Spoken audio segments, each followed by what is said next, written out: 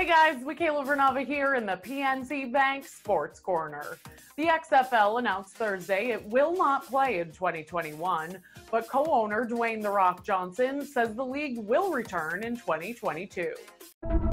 Some look at this place and only see a football field. But it's more than that. This is hallowed ground. This is an opportunity. To build a league of culture, passion, and purpose. To live a dream. 1, 2, 3. Our work is cut out for us, but we wouldn't have it any other way. This will be earned. We'll give it every last ounce of football-loving energy in the tank.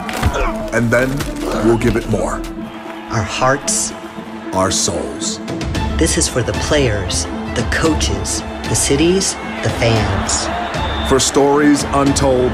For potential unrealized. We are hungry, we are humble. And no one will outwork us. The XFL is back. Back for the love of football. PNC Bank, helping to make banking easier.